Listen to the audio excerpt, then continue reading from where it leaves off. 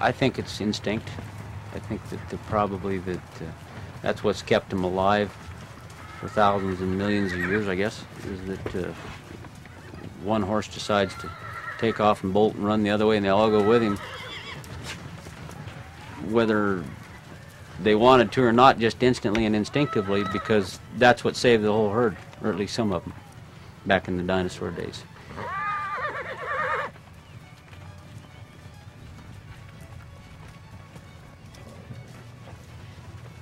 When we spread out and gather those horses, it's like they know. Those horses just know. And they know before you even see them. They can hear, I don't know, there's something about a horse. I think they can read our minds. They just know.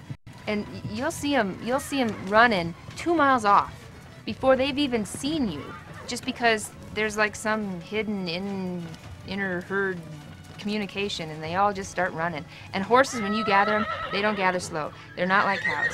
When you gather horses, it is full on, fast, go.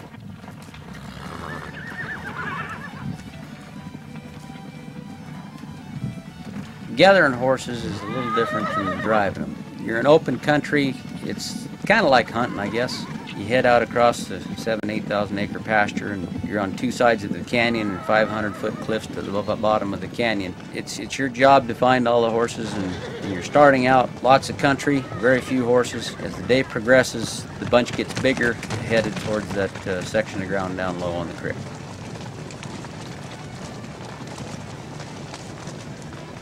They do run in herds, and there are natural leaders within those herds. It's not always the fastest or the smartest horse. Sometimes you'll look at a horse out front and go, why are you here? Why are you in the lead here? But within our group of several hundred horses, there may be 10 different little bunches. We call them bunches, you know, because that's what they are. They always hang out together. And if you see one of them, you know that bunch is accounted for. And generally they stick together by where they go to work in the summer. They become friends just like people, you know, and they hang out in those little bunches. But within a big bunch of horses, say 400 horses, once they get the idea that we're moving them, we're gathering them, and we're headed in one direction, slowly those bunches will start coming in to become bigger bunches. But there's always leaders in those bunches, and that's what you want to watch when you're gathering horses and when you're moving horses, are your leaders, because your followers always follow. They've been out on range for 6 months, and whether they'd like to admit it or not, they're gentle horses, and they're kind of hard to some of them to convince of that. Most of them head in the right direction, and there's a few outlaws that you got to tune up on a little bit, but most of the time if you got good cowboys in the right spots, you can get them into the pasture that you want them in.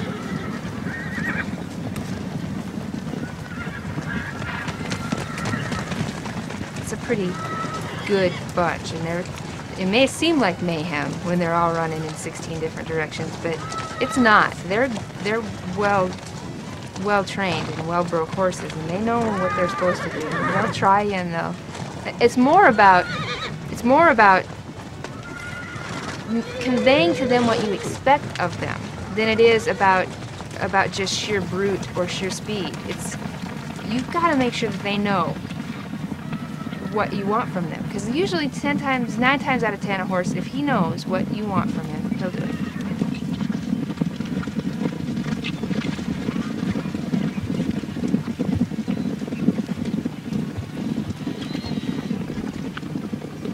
This is part of their job, is to come in.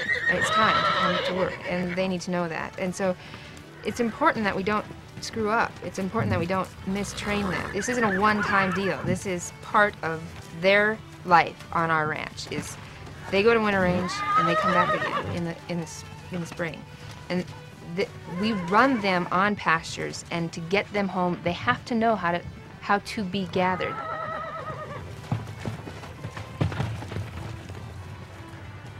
We have 400 head of horses that work. They go to guest ranches and outfitters and hunters and trail ride outfits and kids camps, and out of 400 horses, the majority of them have a job, and that's how we have a job. They work.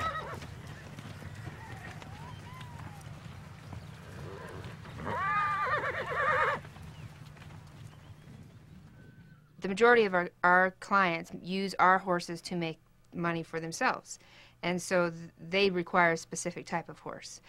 We have what we call show week, which is that's the reason we bring our horses in the springtime, is so that we can show them to our new clients and start our season, which is really the beginning of our work year for the horses. We show them what we've chosen for them, what we think is right for them, and then they preview them, make sure that they like it. And we know them. We know all our horses. We know their personalities and their names, and we know them as individuals. So we kind of get in our heads what we think is going to work for each different outfit that takes our horses.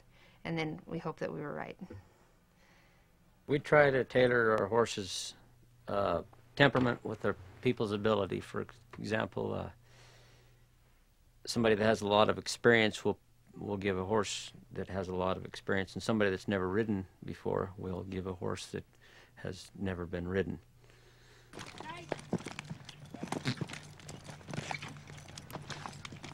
Keeping our horses broke isn't much of an issue, except for in the spring. And the only way to remind them that they're broke is to crawl on them and go, and let them do whatever they're going to do. Let them, if they want to buck, let them buck. If they want to run off, let them run off. Get it out of their system before their people get here. And usually, and I know who they are. The ones that I know are going to screw up year after year after year. And I got a couple of horses that are 20-some years old and buck every spring. I know that they're probably too old to work very hard if they're 23 or 4 years old and they don't buck anymore. I know there's something wrong. And probably the horses that we don't buy much underneath 10 years old anymore. They're just, there's not anybody that can work a young horse or will forgive him for screwing up, for just being a horse. We don't do so much breaking of horses. We do retraining of horses more than anything, and that's the biggest challenge, is keeping your horses not spoiled and not soured. And they learn all kinds of crazy things at their jobs from people that don't know horses, because that's the nature of the business. You're sending broke horses to people that don't know really how to ride, or because that they're dudes, and that's our business, is we cater to them. So it's a special kind of horse, first thing, that'll stay broke and that'll put up with beginners. And then it's a program of monitoring, and you'll get a horse that for 3 years is perfect, and then 1 year you'll get a report on the 4th year that this horse just hates his job, and that's the way we interpret it. But he's doing things like kicking other horses and biting and laying his ears back and not wanting to be saddled in the morning, and we just know it's time to change his scenery and get him a different kind of job, because he's bored. He's just like a person, he's bored. So you just keep him broke by making him happy with the job. And there are some horses that this isn't right for them. You know it too. They don't like it. They don't like dudes. They don't like it, and you find a different job for them where they can do what they like, or else you have a problem. Every year we have a horse drive. I guess it's been 4 years now. We got a hell of a pasture over there that's about 35 miles from the home ranch, and it's some of the best grass on top of a mountain, and it stays open all winter, and it's good warm water runs through it, and ridges stay blowed off, and it's excellent horse country. And we've got to get those horses from there to home for show week, where we show all these horses to their prospective employers for the summer. And there's no way to get them home except truck them or drive them. Well, with 400 head, we're 3 or 4 days now getting them trucked, and it's we thought that as much interest as we've had in these horse drives, that we ought to invite the public to go. It takes 3 days. We start out. We don't babysit anybody. They're an employee for 3 days. They work for us. They get a horse from us, and they aren't along just for the ride. We're dependent upon them to help us. And by God, they do pretty good. Most of the people we recommend that they have a lot of riding experience before they come here. They're not going to have a very good time, because this stuff is wide open, and there's canyons and cut banks and draws, and we're starting out on about 7,000 acres. Collect them into a 640-acre pasture, and then drive them 30 miles in 2 days. And If you're just learning how to ride, that's not going to be all that enjoyable a trip for you. And we have some people fall off anyway, and we haven't had anybody get too badly hurt, you know, lost a little hide or something, but that's kind of to be expected, and that's probably going to happen every year. They're going to get on a horse, they're going to be a cowboy, they're not just playing it, they're going to be one for 3 days. They're going to get their ass chewed just like they would on a real outfit, and I get to do that, and it's as hard on me as it is. I'm not opposed to doing it just so they'll get the full experience.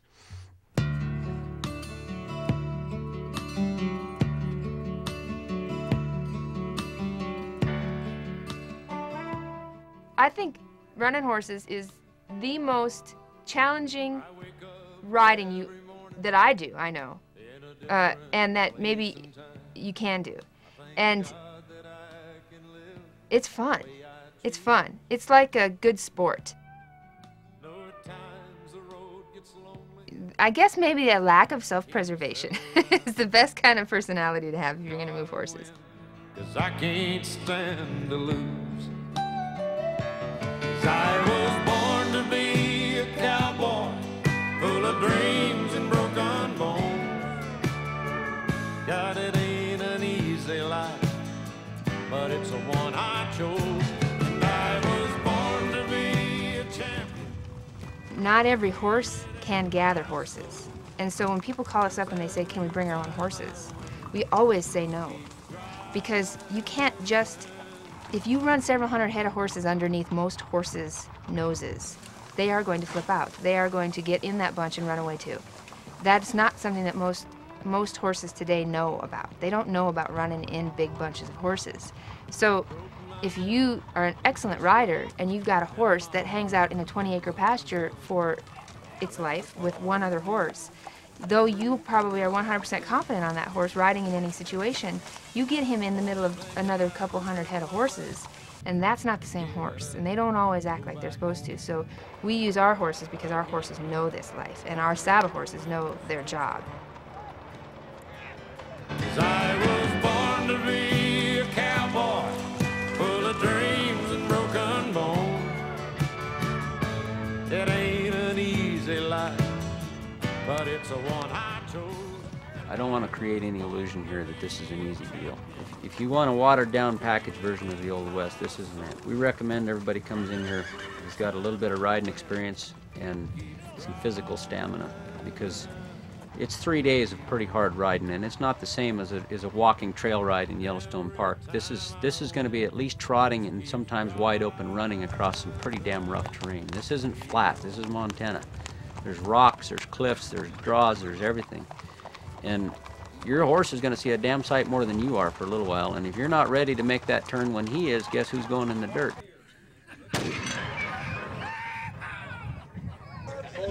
We thought that our guests would be interested in some Montana bowling, Pogriba style. That's Larry's last name. Yeah, it's just black powder. The first year we had this pasture, I was riding around fixing fence, come upon a bowling ball and go a little further, and there'd be another one. What the hell is going on? Met our neighbor Larry. I now know. Let's see, this got such small holes, I may not be able to. Is there any danger going off when it hits the gunpowder? Or do you ease it in there? Well, look out, boys. There we go. They claim Larry's kind of got a short fuse. You want to watch him a little. Okay. And this one, we're just going to go this.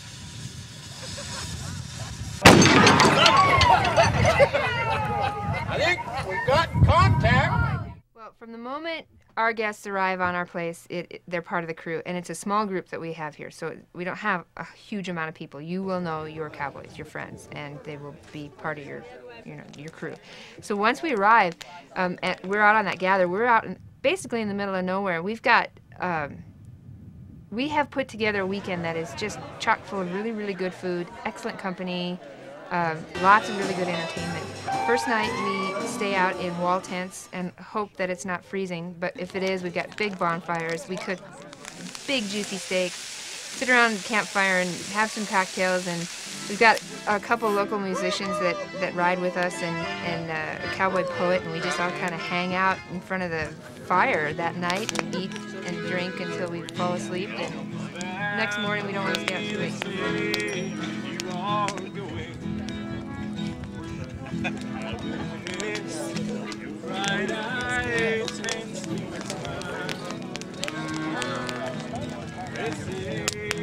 Excellent entertainment. It's all about cowboys and horses. The whole weekend, it's about cowboys and horses, and it's not made up.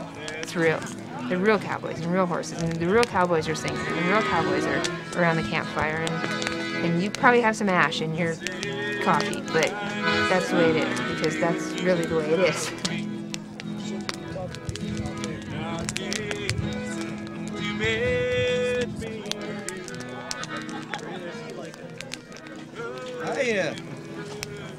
I was in kind of a bad deal. Tried to get out of a bad deal, and it ended up being a bad deal. See, I was having a bit of a problem of late in the ways of getting myself a date, so I decided that I'd indulge in the latest of fads. So I rode into town and got me a form, and I wrote out all my glory and charm, and I sent this little description to the personal ads. It said, single white cowboy, 6'1", 200 pounds, and lots of fun. Cute as a puppy and handy in the chutes. I won't wear nothing but Wrangler No, Justin boots. Now I got my clothing wearing on this in Oregon. I kicked over your beard. Yeah, That's screwed it up. won't wear nothing but Justin boots. I wear Wrangler jeans, chew Copenhagen snuff. I drink Coors Light beer, and I'm pretty tough. But I'm gentle as a kitten. I say please and thanks, drive a brand new Ford, and got money in the bank. I rode pro rodeo last 5 years, saddle broncs, barebacks, bulls, and steers. I cover my head with Stetson hats. I like old blue heelers, and I'm fond of cats. I keep a neat house, and I will settle down, and come next year, I'm finals bound. Well, that's what I wrote, but, well, it didn't take long till I was figured out. And that first date realized I'd lied about my qualifications when it came to the cowboy way. So she shamed me into redoing my ad, and though to read it, it makes me sad, I went back and wrote what my ad should really say. It said, divorced twice and lonely. I can't keep a wife, I couldn't ride a horse to save my life. I never rode bulls, never roped calves, and as far as that money, I've spent both halves. I'm kind of scraggly looking, drive a beat-up truck. I usually roll into town on fumes and luck. I wear a beat-up hand-me-down Mexican hat. I don't own no dogs, and I hate cats. I'm about 5'10" and 300 pounds. I can't own a horse because I live in town. I drink Old Milwaukee. I ain't that tough. I got sick one time when I tried to chew snuff. My manners escaped me, and my house is a pig pen. And hell, just like last year, I'll be watching the finals on ESPN. I used to think that horses were stupid, but I think they're a hell of a lot. So I think they can read your mind. I can't prove it, but we'll be sorting horses or something, and we'll have, and these horses will have never worked together. We'll have 200-300 head of horses in the corral, and these horses will have never worked together, and we'll sort them off from their summer jobs to where they're going to go, and we'll be just sitting there talking about it. Renee will have a horse list about which horses go to which place, and which ones we're going to send to a place. Never work together. And we'll look down the alley, and there'll be 4 or 5 of them horses that are on that sheet of 10 that'll already be standing together. Can't explain it, but there is a psychology there, and I don't know, maybe they know more than we do, and they're just letting us get away with it. A guest ranch will call me and say all of our horses are junk, and they'll be the same horses they had the year before. So what we've started doing is we say, all right, you don't know anything about horses yourselves, and usually the guest ranch owners don't. So I say, all right, make every wrangler ride every horse. And you'll find that the same guy will have the same problems, every one of them. And usually the one that'll get along with the horses the best will be some little girl. And that's just because she likes them, and those horses know it. 1965, or 64, my dad didn't own a horse, and he went to Grand Teton Lodge Company in Wyoming, just south of Yellowstone in Teton National Park. He showed them the math on how much it was costing them to own their horses as opposed to what it would cost them to just lease them for the summer. Remember, he didn't own any yet. This was in the winter that he went up there, and he talked him into renting horses, and he got a loan, and he went to buying horses and breaking them. Of course, back then they had some guys that could ride a few, wranglers that were working at the ranch, And I don't remember how big the first contract was. I think it was 60 or 100 head or something like that, but it was a substantial amount of horses. But that's how he got started, and I was raised in this business. My granddad homesteaded in Colorado in 1918, and he, right in the bottom of a canyon, he raised 5 kids, just exactly like it was the 1800s. He never learned to drive till he was 50 years old, and he raised his kids just about as rough as you can raise them. They all knew how to ride, they all knew how to rope, and they knew how to do about everything.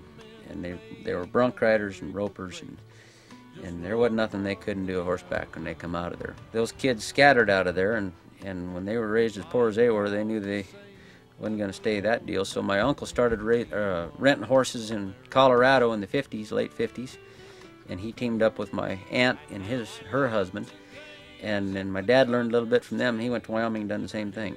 And now we're in Montana, and we're leasing horses. So I guess the next generation will be in Canada. The sweet smell of rain on her sun-baked plains with a good horse between my knees.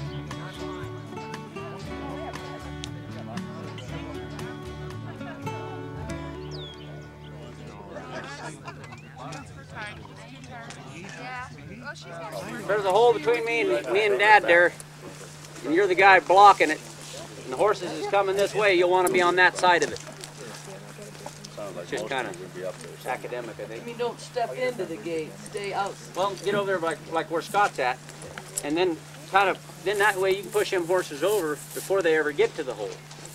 You don't have to just stand there waiting for something to happen to you. You can make it happen before it actually becomes an emergency situation. The next morning, then we pull our horses out of that holding pasture, and that's about 600 acres, that pasture, and we start trailing them home. We start, in the back country, and then come up the gravel roads and through the fields, and end up going through the town of Willow Creek, and then down the highway and through the town of Three Forks, and that's the straightest shot, and that's the best way. That's the old Yellowstone Trail. All you see is endless plain. You dread the sound of thunder. There's no shelter from the rain. We have our core of cowboys that still trail those horses and help us trail those horses home. But on a big drive like that, you need more people. You need more people to fill the holes and make sure that the gates are closed, and big open country like that, you just need that many people to move that many horses across big open country. So we started asking guests to come along, and it's been great. They have been invaluable. We couldn't have done it. We cannot bring them home without help like that. And it's fun. It's fun, and it's amazing to me to see some of these people. It's an adrenaline rush. You just know it is, because some of these people are riding in country they've never seen before. They're riding horses they don't know, and most of them ride well, thank goodness, because if you don't, there's some hidden dangers, I suppose, in running that many horses across that kind of country at that kind of speed. But they do good. And in the night the stars came out as theories. Horses are bred to run. That's how they got away from the dinosaurs. They ran, and whenever it doesn't matter if they're happy, they run. Something goes wrong, they run. It doesn't matter. Whatever happens, a horse wants to run. And so, what you'll see on our drives is there'll be, this is an exaggeration, but 50 cowboys in the front and 1 in the back, because the horse is just trying to run over the people in the front. Now they're looking for they're trying to get from a controlled situation to an uncontrolled situation. They want to run. So an open gate alongside the road, for instance, has got to be plugged by a cowboy and a horse. And if they screw that up, the lead is now changed from over here to this open hole, and it changed instantly. There's no time. And so that guy screwed up. So now we may have another hour ahead of us and maybe some cut horses. Because if horses see some horses getting away over here, and if the fence isn't all that good, the ones that are up there, they're going to say piss on the fence, and down they'll go. And once they've started across a fence, they'll all go through it. They all go through it. North Star. No, you'll never lose direction. as a cowboy on when you're trailing them home, your job is to keep them in a bunch, and basically block any escape. Keep them moving at the right pace, not over the top. You want to keep them contained, and basically you're just, there are cowboys on every side of your bunch, sides, front, back. And as a rider, you've got to, just because you're not in the front doesn't mean that you can't, in fact, the sides when you're in that big open country, or when you're in that nasty closed in, fenced in, cattle guards, you know, houses, that kind of country, on the sides, that's almost more important. In fact, I think it is more important, because one horse screws up and heads the wrong direction, and you lost them all. You lost them all. And then what do you do? You know, they're in the church's backyard, or worse yet, out on the highway. So I guess your job is to keep them all in a bunch, keep them moving in the right direction, and keep them safe. That's the big thing. Keep yourself and your horses safe. And there's obstacles everywhere that'll cut a horse up. I'm going to put the best riders in the front. When I say you get to go to the lead, that means that you're a good hand, and that you've earned the right to get up there in the front, and that I'm dependent on you. It's got nothing to do with social status. It's just about, it's a matter of whether I can trust you or not. If I put you into a gate, I know when I put you into that hole that you're going to turn the horses and keep them from killing themselves or getting away from us. And somebody comes along the outside and replaces that guy, he comes back to the front. So it's a constant cycle from front to back. And that'll be happening on both sides of the horse drive.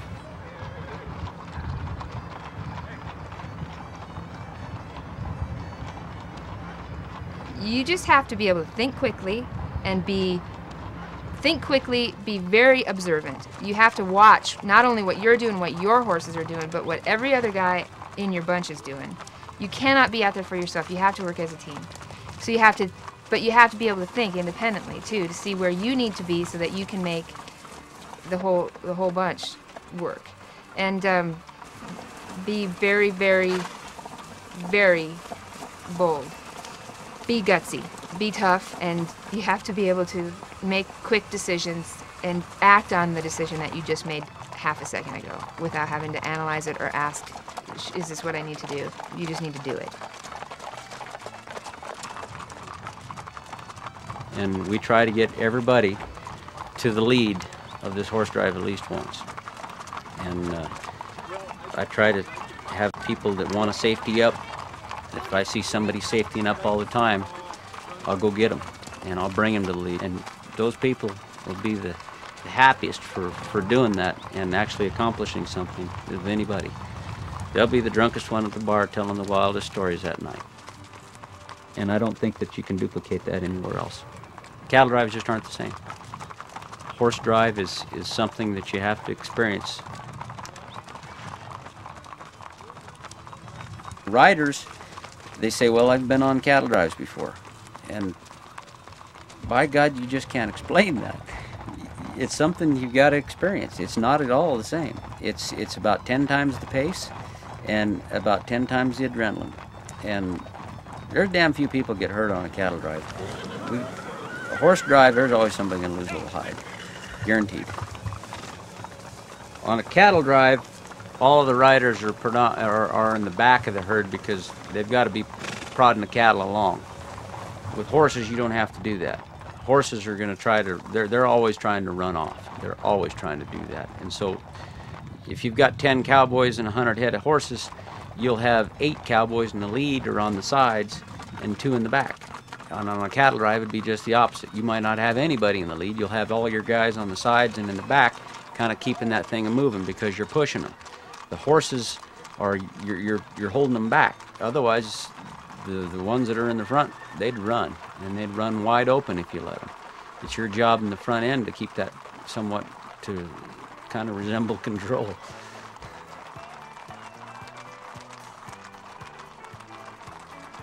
Cale says that our job is creating the illusion that everything is under control. And I guess that's kind of true. It is like creating the illusion that everything is under control, but not really creating an illusion. It's like really trying to maintain control of that many different minds. I think the coolest thing that happened is when we brought those horses through Three Forks for the first time. There were quite a few people watching the horses go through, and lots of spectators and cars and flashing lights and baseball players and all kinds of mayhem that these horses had to go through. And these horses had kind of been lollygagging off, you know. They've trailed out over the last 14, 15 miles, and they're starting to line out, and we hit town at a trot after a wreck or two. But we hit town at a trot, and I looked back, and I saw all those horses had sucked in together. They were all lined out in the middle of the line, and they were looking, going, where the hell are we? Because this is not Kansas anymore. They all sucked right into a bunch, and they followed us right into that pasture. They did the right thing. They were they were not going to screw up downtown. They didn't want to end up in somebody's backyard. They just all lined right out, and they were part of us. It was good.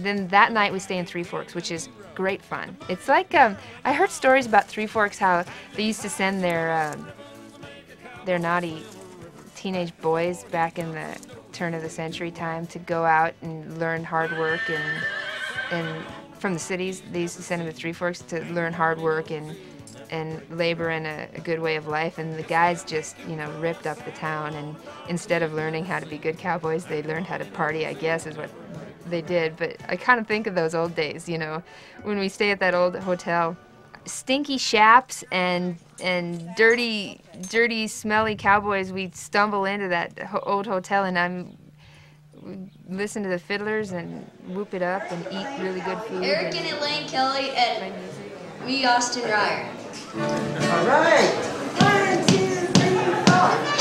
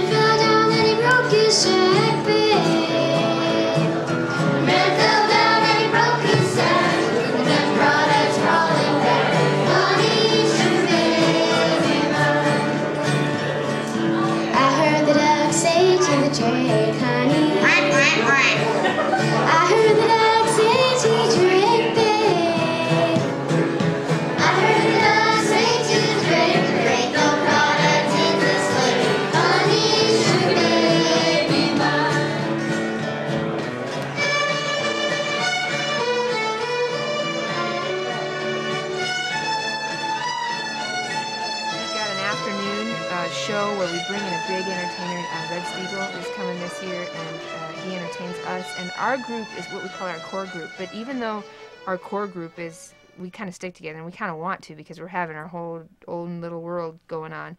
The whole town turns out for this thing. The whole town and all the neighboring towns come into Three Forks to see the horses come through. They go to the show, to the Red Steeple show with us, and then we kind of all split back off again, have some really good dinner, and that night we have Sid Strummy and his Cowboy Swing Band play, and we just dance the night away. I think they were up till 2, 3 o'clock in the morning. Hardwood floors out in the middle of the Sacagawea Hotel. It's a great time. I might change my restless wandering, change all my ways, but for now I gotta move along to another place, another town.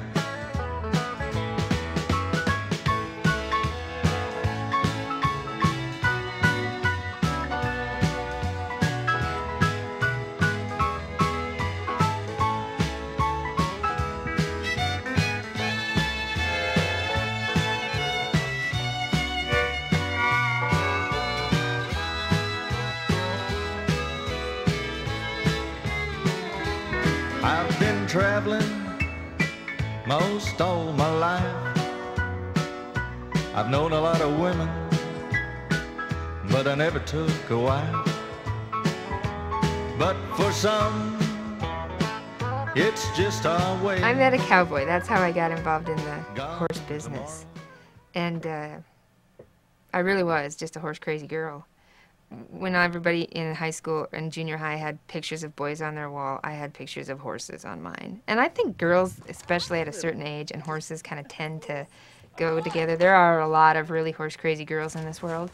So who would have thought that years later I would actually get that dream, because there was a zillion dreams in between my original dream of doing what I am doing today and actually doing what I am doing today. And those dreams that I had in between didn't happen, but the real original one did, and I think that's pretty cool. I don't think that I could have dreamed a better life for myself. I did dream it. And I met Cale out of college on my way to law school. God thank him for saving me, I guess, because I live a life now where I hear horses every day, I see horses every day. I live that dream life that I thought was really cool, and it is kind of cool. I don't think there's anything better than in the morning waking up and hearing horses walking outside my door, or hearing them in the night whinny back and forth to one another, or knowing them and having them come up to you when you're walking out there. And there's just something pretty neat about that. They trust you completely. They are expecting you to do the right thing. And you, in turn, expect them to do the right thing. And it's a pretty good relationship when that works out. And if you really love horses, and there's a difference. A lot of people think they love horses, and they don't. They don't like them, even. But if you really love horses, you just can't imagine living life without them in it. It's a little different when you're not raised in it. I see Mickey and Cale and Dar and Lonnie and the Mannels, you know, and they were just born with that knowledge. They were raised in it, and it's a little different when you're an adult and you have to learn it. When you have, your body doesn't work that way, you know, your instincts don't work that way. You have to learn that, and as an adult, that's difficult, I think. You're not born with the ability to know that many horses in that kind of an environment. We're going home today. No, we went through 3 or 4 fences there yesterday right before town, but I don't think we'll have that today. The baseball diamond is probably what got us yesterday, the softball. Softball guys made a home run just as we was coming through town, and Luzinak's bell went off all at the same time, so if I was a horse, I wouldn't have went either. 24 riders. I think we've got, what, 30? 35 riders? 17 on horseback. 20, 25, I'm not exactly sure. I heard 39. Maybe 45 riders. North Carolina, we've got some Phoenix, Arizona, San Francisco, Montana. We're taking 300 and some odd horses to our home in Three Forks. About 350 to 400. I heard 360. 350 to 400. I don't know. 350, 360. Between 350 and 400. 350, 360. 360. Could get a little western. I want about 4 guys in the back again. You'll all be listening to Barb. Whatever she tells you, do that. You want to keep that back end a little tighter today, but I don't want you running over the front. That's going to be a fine line. She'll tell you whether or not if you're going too fast or too slow. If you lose one horse, you've lost everything. Abandon whatever you were doing and try to get around the lead, because the lead will change from the front to the back like it did yesterday in a matter of seconds. That's when you get crazy and start squalling and hollering and try to keep them going the right way. If they run over you, then we're going to horse race, try to get to the front. The riders along the side are going to keep pushing the horses into the center on that open road. There'll be no fences on this side, there'll be no fences on that side.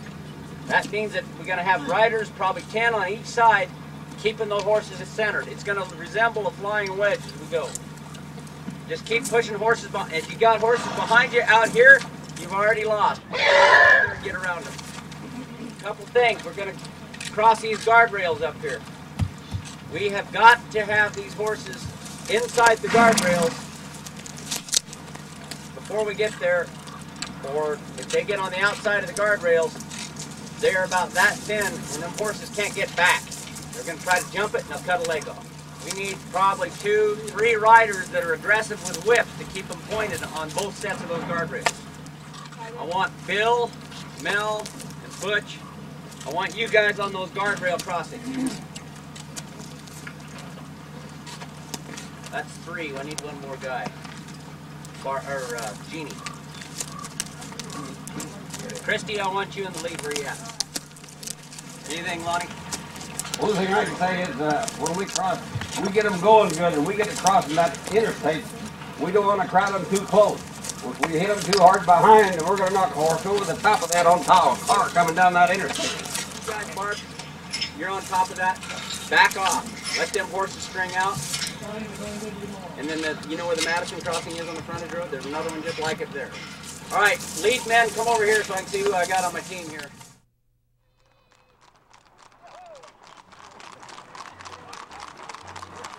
Pavement is great for cars, ain't worth a damn for horseshoes. It's slick. And you can't make the turns and be as aggressive as you could before because your horses don't have the stability under their feet that they had before. Our shod horses have got toed and heeled shoes on, all of our saddle horses. That helps a little.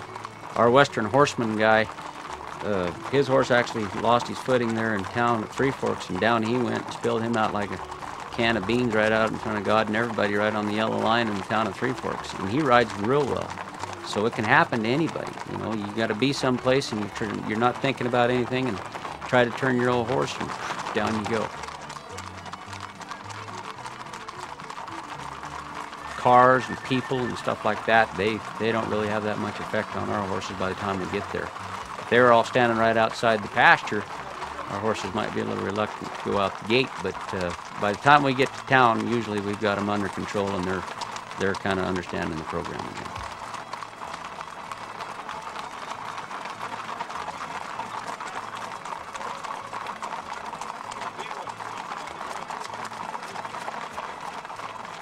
A guy should go out, or a woman should go out and try to do something that scares them a little bit every day.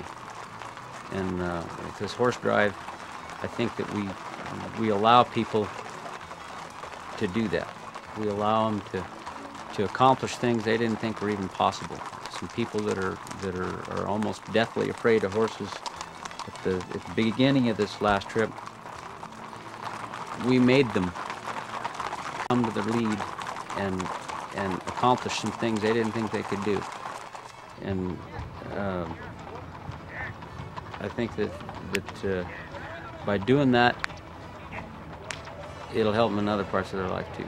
And I don't know whether it's adrenaline or by doing something that you're deathly afraid of, I think you get a satisfaction that nobody can take away from you. I don't believe, I don't think that you can't fake this.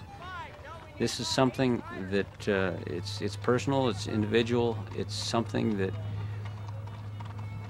you know whether you did it or not. You know whether you stayed in the back and played it safe or whether you went to the front and actually made a difference.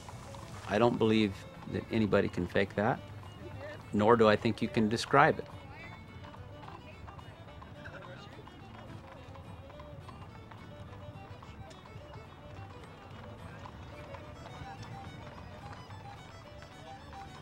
You can say what you want anywhere in the world about your riding abilities and all that, but when you get here, it ain't going to take but about 3 seconds to get through it, and everybody's going to know, and it don't make any difference. I mean, the more truthful that you are about what you can and can't do will probably allow you to have a lot better time on this thing.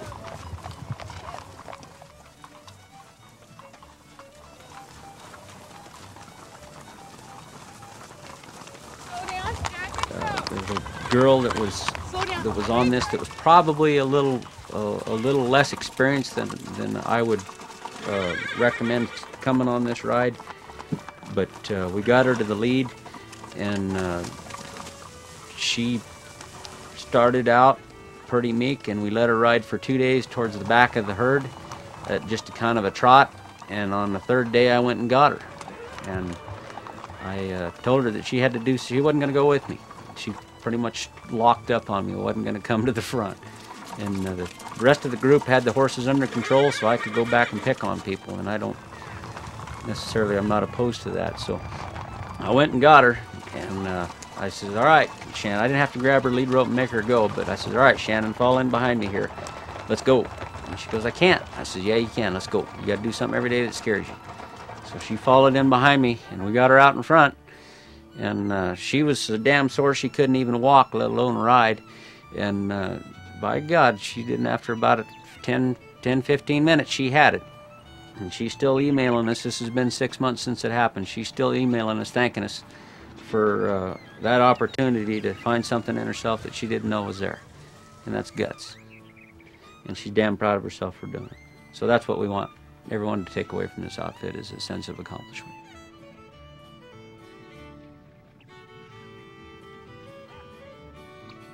The back guy is important because he can control the direction of the back of the herd, but the front of the herd is where it's all determined.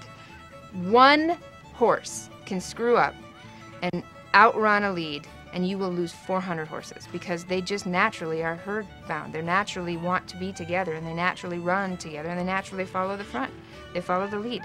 So your best hands are going to be the guys that can control the lead, that aren't afraid to run at 65 miles an hour horseback on, slick ice because they got to outrun the lead.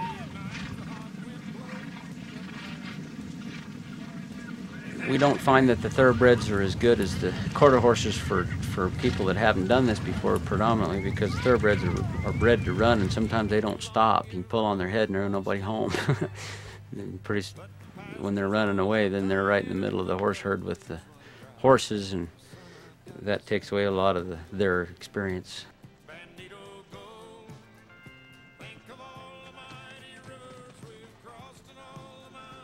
I got a horse that's special. It's a no brain, no pain deal. You can't hurt him. I bought him at the horse sale in Bozeman, and the guy that owned the sale barn come up, and he was apologetic to me that I'd got the horse. And I got him home, and he's perfect. There's not another application for this horse. He's a runaway. That's all he is. But by God, we don't have another horse that can outrun him. And he's perfect for this job, and he loves it. He's buddied up with my wife Renee's horse, Amber, and they're almost inseparable now.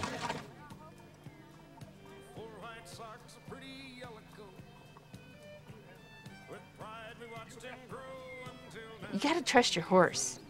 If you trust your horse, then you can get it done. And it's less dangerous if you're not fighting your horse, because your horse knows what he's doing. Otherwise, you wouldn't be riding him on our drive. And if you trust your horse, you take a lot of the danger out of it. But it's dangerous. Somebody gets hurt.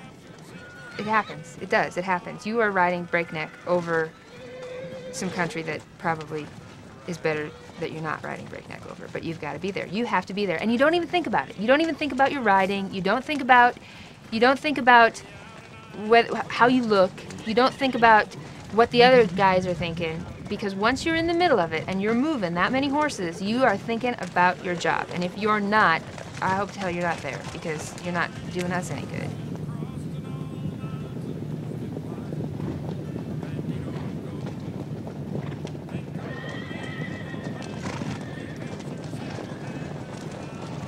I think it's kind of cool that the horses that we use to gather, they know they're something. They act like they're different than the other horses. They know that they're the cool horses. They're the work horses. They're the staff. For just a moment, they're not just horses.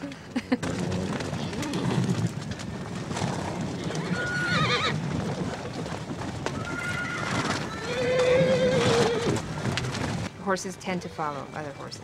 So if you lose your horses in the middle of the side of the bunch, and you've changed your lead, all the horses that were in the lead up front, with what you hope are your pretty good cowboys controlling the front, are now turning around and following those other horses. So you are the lone soldier out there in the front. And sometimes it doesn't work that smoothly. Sometimes the lead changes, and it's not 400 horses or 800 horses or 1,000 horses that all follow in one bunch. Suddenly, you've just split your herd in 2 or even 3. And if you're lucky, you've got one crew that's good enough to handle all of your horses in one bunch. I don't know of a time when we've had a crew good enough. Ever. I don't know if there is such a thing. Once you set your crew up, you've set it up for that many horses. And if you've got suddenly 6 different bunches of horses headed in 6 different directions, basically you may as well sit and have a cup of coffee and wait for everybody to, you know, find out where they're going to be 20 miles from there. Because there's nothing you can do. If you lose them, you're done. You're done. I've heard stories. Now, we've not had this happen. I'm sure we will. I've heard stories about the lead getting away. And I'm sure it wasn't always the lead, the front of where you're headed direction. Sometimes they spill out the side or something.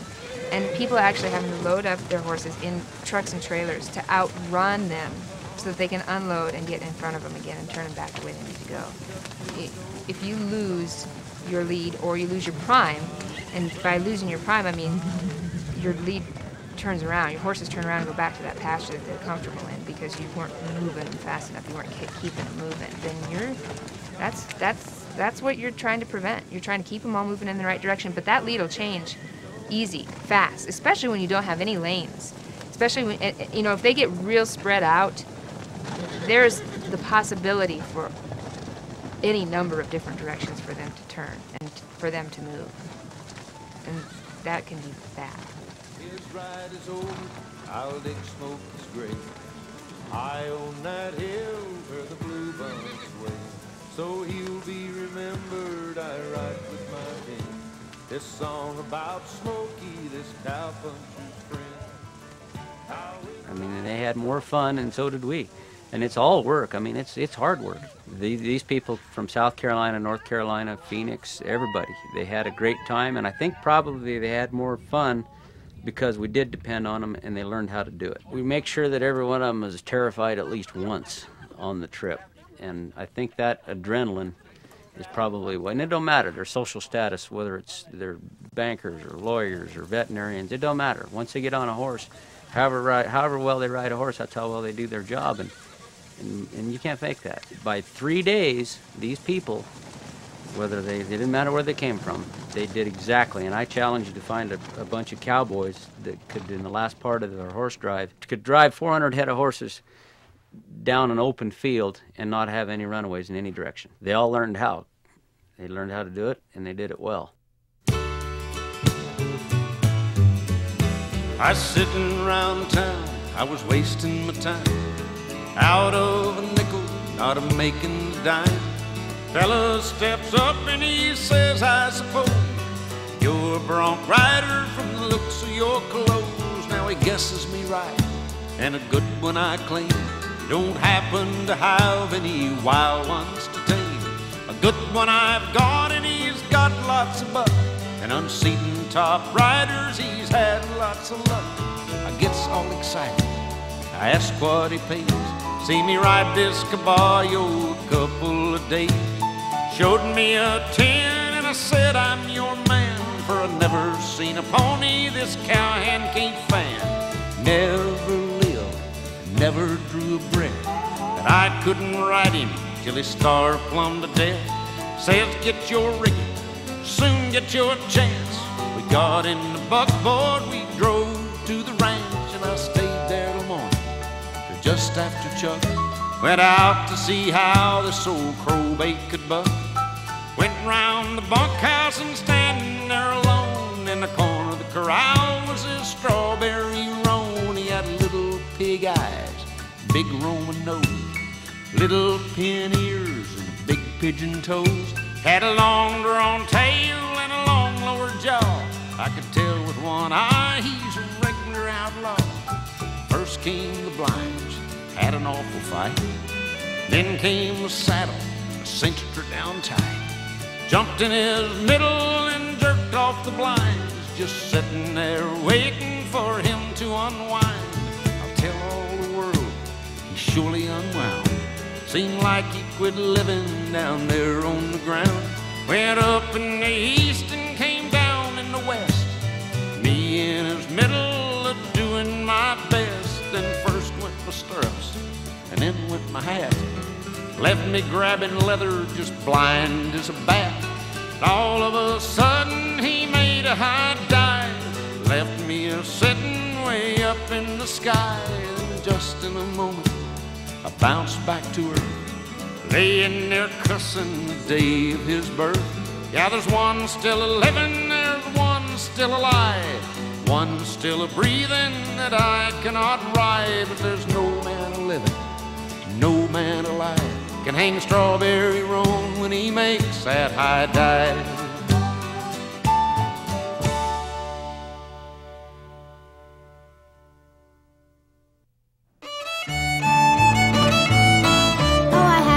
Chicken and it wouldn't lay an egg, so I poured hot water up and down its leg. Oh, the little chicken cried and the little chicken begged, and the little chicken laid me a hard-boiled egg. Oh, turkey in the straw, ha ha ha, turkey in the hay, hey hey hey, roll him up, pat him down any way at all.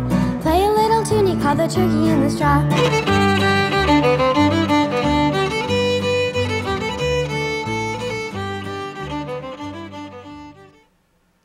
You don't have a choice once you've lived this life, because there is no substitute for it. You can't go back.